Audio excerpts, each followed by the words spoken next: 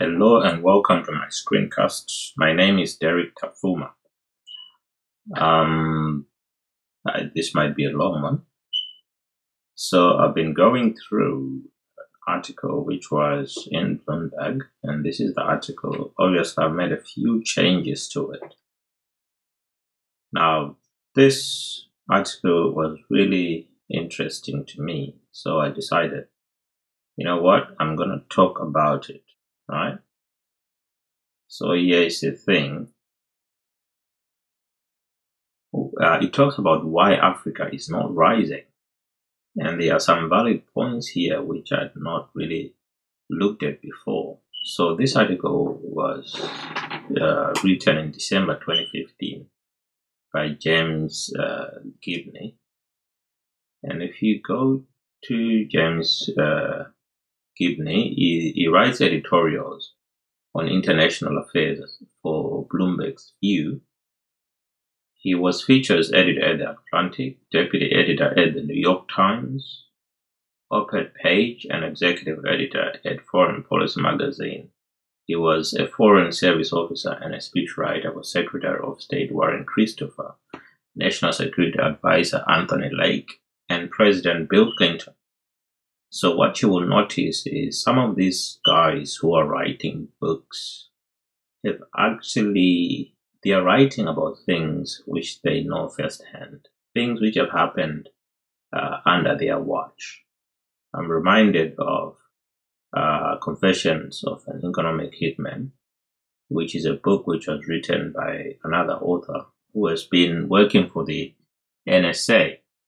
Now, I wonder if these guys are cleared to write these books, some of which contain what I would think is sensitive information about the American government and about Western governments. But it seems to me that probably by the time they write these books, in which they are revealing some of the tactics which are used by America and Britain and the rest of the Western nations, I think by the time that they write these books, these countries have already moved on to new tactics, and we continue to talk about the old tactics, and so maybe we can learn something there. But I think we need to be mindful that these countries may have already moved on. Okay, so he's written all of these books: War, Foreign Policy, Rex Tillerson Silver Linings Playbook, Don't Build Trump's Wall, Amend the Constitution. So he's written all these books. I don't know whether they are books or they are just, let me click on one, see what it is. Oh, these are just the articles that he has written. Okay, so these are articles that he has written, and I'm gonna go back here. So he wrote this in December 2015, and he starts by saying that in one of Africa's most celebrated surprises this year, Nigerian voters unseated President Goodluck Jonathan. The election of Muhammadu Buhari defied expectations of electoral fraud and violence, and his anti-corruption platform sparked hopes for reform and economic growth. Okay, so here is a guy who is promising reform and economic growth. Okay, so is Nigeria's economy half empty or half full? Photographer Pius Otomi. So Nigeria needs a new start. Nigeria's new president, Muhammadu Buhari, who takes office Friday, made history by not notching the first defeat of an incumbent president since independence in 1960. Now comes the hard part, getting Africa's biggest economic dynamo restarted. So Nigeria, they are swapping places with South Africa in becoming the biggest economy on the African continent. But we can see that there are so many problems associated with the Nigerian economy as well as the South African economy. We saw how South Africa was downgraded to junk status.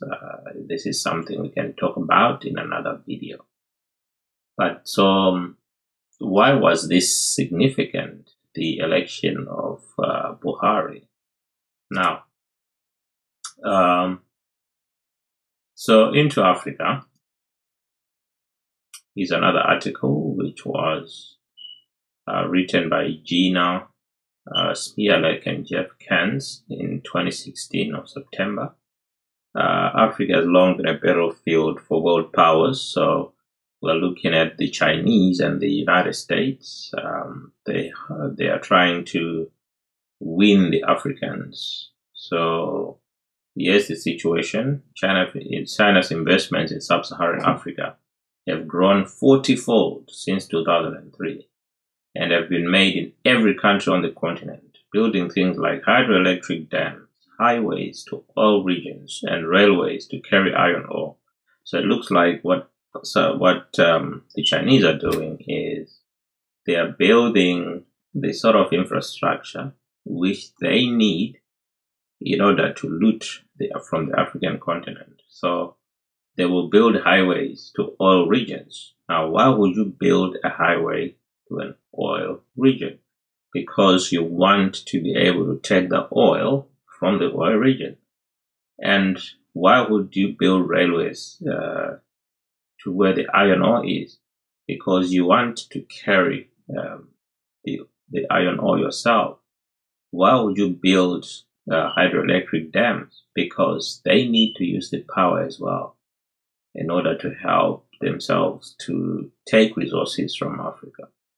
So here is one other thing that the Chinese have done. So China's government joined with the Africa Development Bank to create the $2 billion Africa Growing Together Fund.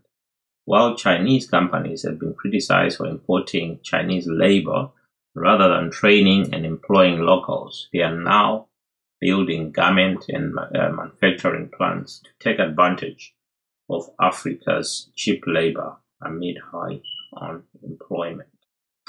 U.S. development in Africa has been private sector driven and concentrated in a few countries including Liberia, Mauritius, and South Africa.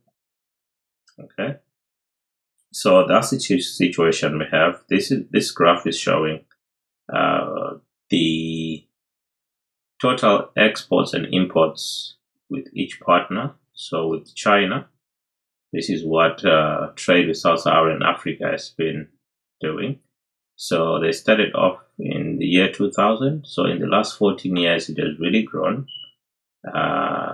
And the China has surpassed America in about 2009-10. They surpassed America. And we are now at about $140 billion worth of exports and imports. And then the Americans have gone down since 2011 from about a high of 90 billion rather, to about 40 to 43 billion in exports and imports. Okay, so let me just close that one. And going back to my original article. So this is my original article. So yet progress on both fronts. Okay, let's go back to here.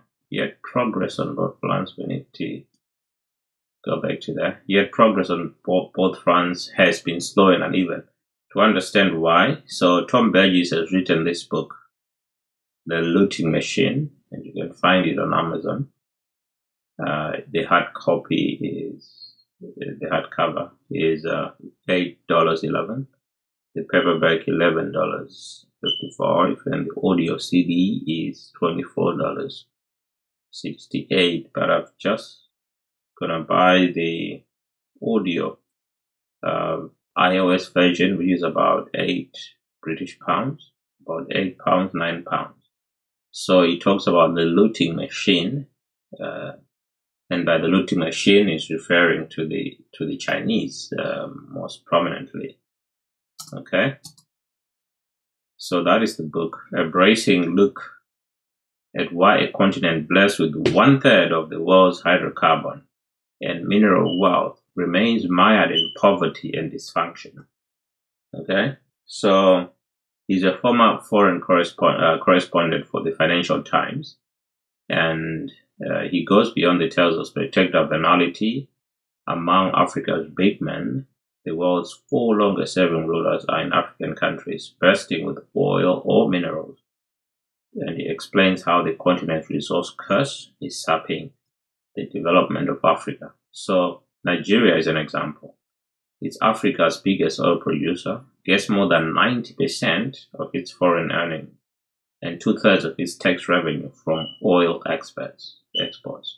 Yet there are many reasons why that hydrocarbon bounty is a mixed blessing. So the oil that they have is a mixed blessing because that money is not doing what it's supposed to do. Okay, so they are the biggest oil producer, and they were planning to pump in 2016, Nigeria to pump 2.4 million barrels of oil daily in 2016. Okay, country to pursue low-cost production with low oil levels. Nigeria to seek new funding models for its oil joint ventures. So they are doing these oil joint ventures with external investors, which means that there is something in it for the external investors. And what does the external investor bring? They probably bring machinery. They probably bring in money to pay the workers and stuff like that. But they also get the oil, and then the Nigerians get to buy the oil when it's been processed as fuel, as petrol, as diesel. Even car tires are made from crude oil. There is a host of byproducts of the fractional distillation of crude oil, which the countries which take this oil benefit from. Car tires, the building of tarred roads, most of the parts of the engine of a car. All of those are byproducts of the processing of crude oil. Okay, so Nigeria plans to pump 2.4 million barrels of oil per day in 2016 as it pursued low-cost production to offset revenue losses from falling crude prices. Okay, so they're actually producing more when the prices are low, but they're not asking the question of why has the price of the barrel of crude oil fallen? And why are they producing more? Because they are going to get less money, okay, because the barrel price has fallen, which means they are producing more to offset the loss in revenue because they've been selling them for more.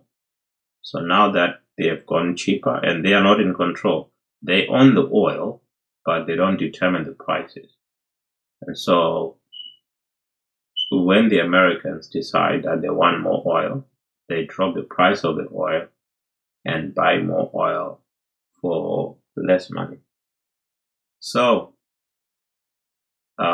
Emmanuel Kachiku said, we must bring down substantially the cost per barrel of oil in this industry. Now, why he wants the price of a barrel of oil to come down so that they produce more and they lose more oil defies imagination. So in an era of declining price of oil, it's going to be very essential that we're able to produce the most competitive oil in the market. We must be the lowest cost producer. Okay, so they are going to come up with investors who are going to promise them low cost production, but there is no guarantee that the production is going to be low cost.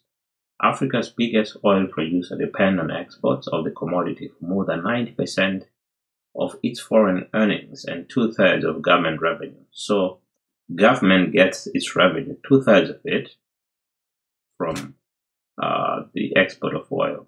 Okay, and the economy, foreign currency earnings amount to 90%.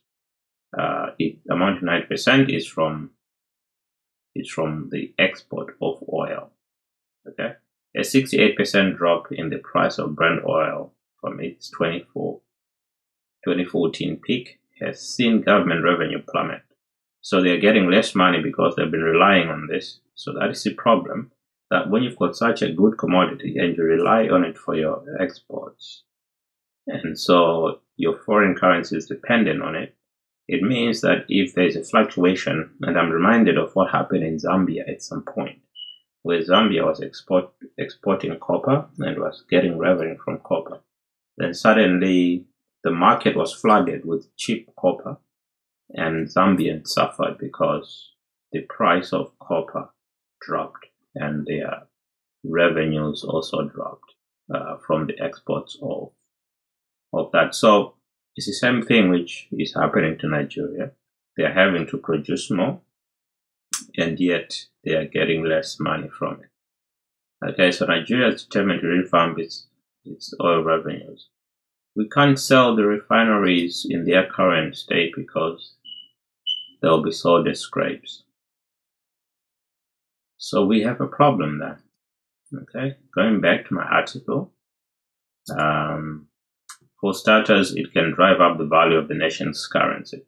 So this is the problem with having a resource like oil. Okay, it can what it does is drive up the value of a nation's currency. Okay, and it makes other exports less competitive and imports more attractive. So if it makes imports more attractive, what that means is that the country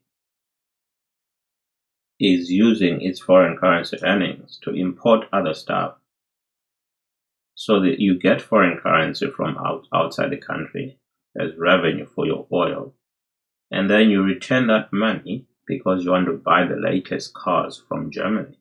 So you're returning that money to where it has come from, which means ultimately you lose the oil and you also lose the money. And then you get a product like a Mercedes-Benz, okay, which is going to deteriorate in value the moment that it leaves the workshop. So the moment that it leaves Germany, its price has dropped.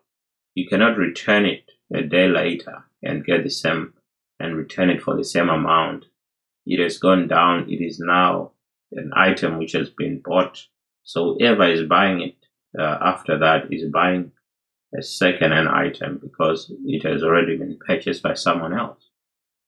Okay, so it drives up the value of the national currency, the oil does, and then the other exports become less competitive, which means you're getting less from the other exports. You're getting less money from the other exports, and then you're importing more. Okay, as Burgess points out, textiles used to be Nigeria's most important manufacturing industry, but cheaper Chinese imports smuggled in by Nigerian gangs. Can you imagine that Chinese imports, which are cheaper, are destroying Nigeria's textile industry? And it is not the Chinese who are bringing them in. It is the Nigerians who are bringing them in. It is the Nigerian gangs who are bringing them in. Okay? An illicit trade worth more than $2 billion a year have devastated the industry. One example of why Africa produces just 1.5% of global manufacturing output, despite the abundance of cheap labor. So we've got all this cheap labor, but we're not using the cheap labor to produce more. Only 1.5% of global manufacturing output. That is just not good enough. It means we're importing more than we're exporting. Okay, we import almost everything. In Zimbabwe, there's a joke that we import even boxes of matches, which is really embarrassing to say the least. Okay, so billions of dollars in oil revenues are also a tempting pot of money for bad politicians. So we've got a problem with politicians who are now using this revenue, okay, to engineer their way, to reverse engineer their way back into office at any election. So one 2012 report said corruption had swallowed up $37 billion worth of Nigeria's oil money over the last decade. That surpasses the annual economic output of more than half the nations in Africa, as well as Nigeria's annual federal budget. So you can see how the billions of dollars in oil revenue is tempting politicians to be corrupt. Okay, next one. Such corruption has other toxic effects. Dirty money from bribes and kickbacks has to be laundered, and because of those doing the cleaning don't care so much about profit or productive investment. These infusions of cash distort the value of assets. Okay, Nigeria's horrors and hopes. Okay, so there was another article written about that. Nigeria's horrors and hopes. It's easy to write off Nigeria as a place destined to squander the potential of Africa's largest population oil reserve. Under successive governments, corruption has flourished, poverty has increased, and religious rivalries have festered. So we have a problem with corruption. We have a problem with religious extremism. Since 2014, the year Nigeria temporarily overtook South Africa to become Africa's largest economy, it has been crippled by the crash in crude prices and a renewed bombing campaign by militants targeting oil pipelines. You can see what's happening here. Okay, there is hope and there is horror. All because of the oil. There is instability. There is Boko Haram. There is piracy attacks. There is ethnic disagreements, which is really a shame for a country which has actually overtaken South Africa. But because of the drop in oil, it has actually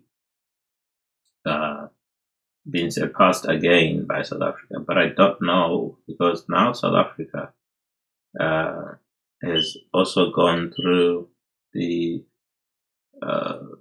credit rating to junk status, so we don't know what that's going to do to its economy.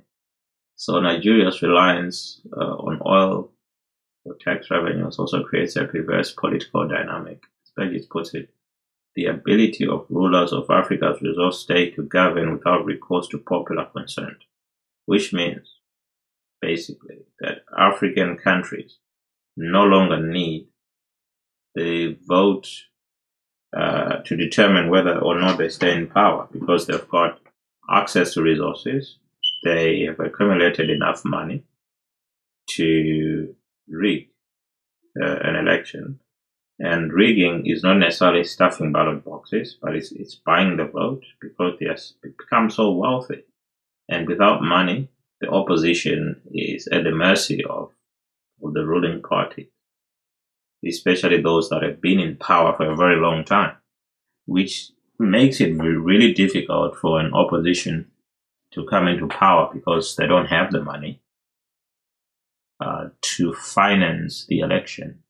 So instead of having to do right by taxpayers to win their votes, which is why we really don't have an economic debate, because they are not interested in the debate, because they don't need the economy. Look at Zimbabwe. The economy is on its knees, but ZANU-PF is still in power. So despite having an economy on its knees, ZANU-PF is still able to stay in power because they've got the money. They can finance their stay in power. So they no longer need to prove to the electorate that they are the right people to run the country. They can just buy themselves back into power. So politicians focus on controlling and dispensing mineral wealth to bolster their patronage network. So they build these networks of, they know the people that can keep them in power, so they finance these people, and these people are the propaganda machine that keeps them in power. So politics become a game of mobilizing one's ethnic brethren. Okay, Burgess notes a context with dangerous destabilizing effects Nigeria's fractious polity. In fact, as one of Nigeria's governor explained, if we fail to share the world, ill-gotten or otherwise, I've got a big political enemy. See? So having money is just enough for you to mobilize people. In Zimbabwe, we've seen how it's easy to buy the youth scards of beer during election time. They drink, they become rowdy, they harass the opposition, and after the election, life goes back to normal. But the election has been won.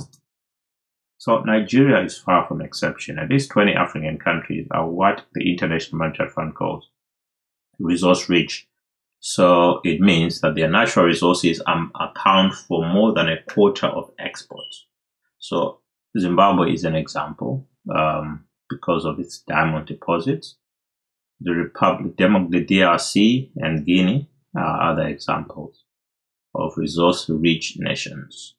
Okay. So even as the names of histories of the different predator leaders blur, one thing is clear.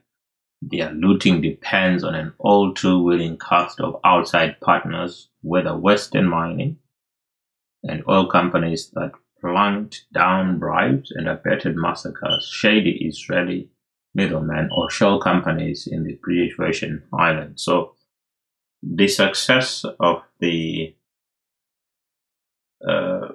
leadership failure, okay, in Africa is not isolated, but it's they are working together with their Western partners, and also offshore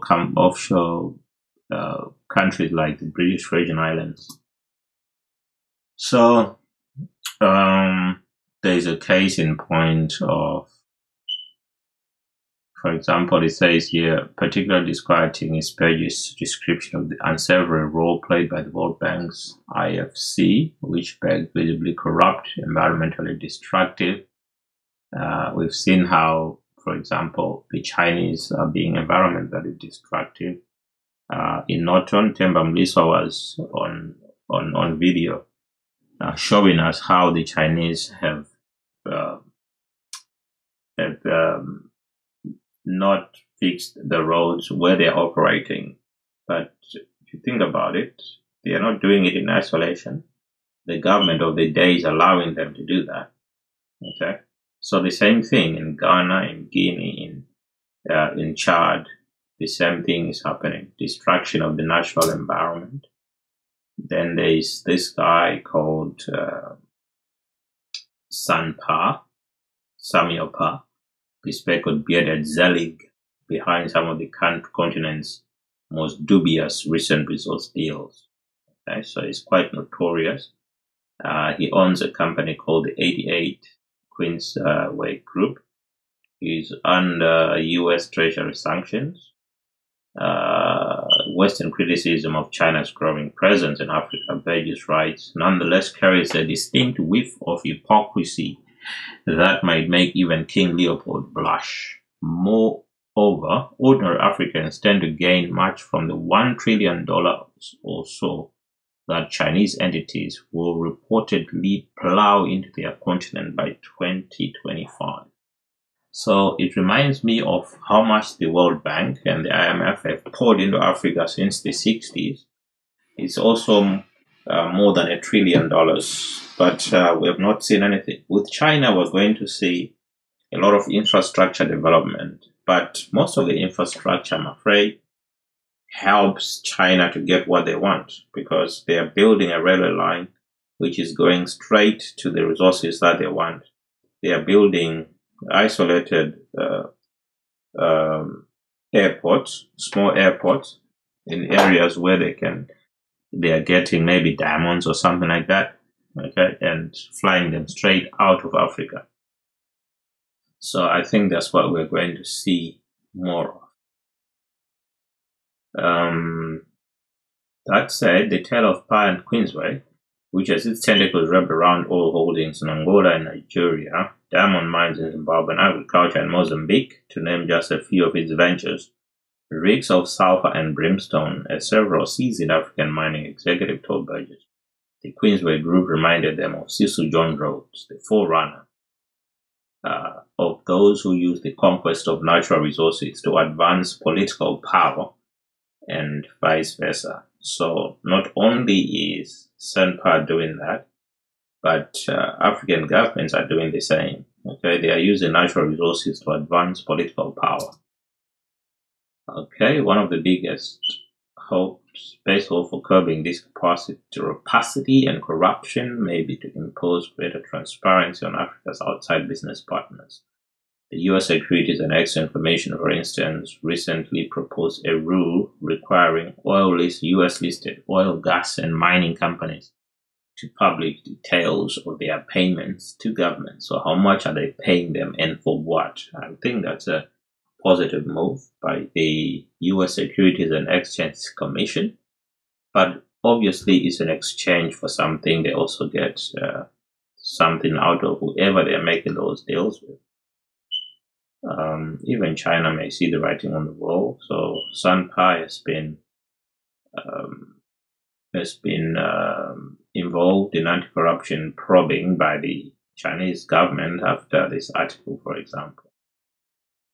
So, yes, this is what is happening in Africa, and hopefully we are becoming more and more aware of what is happening, and so we can stop some of this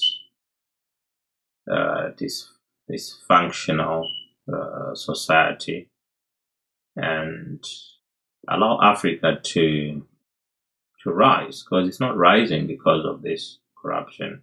The minerals are being mined, the oil is being drilled, but we're not benefiting from the oil, we're not benefiting from the mine. So this is something that we need to discuss going forward.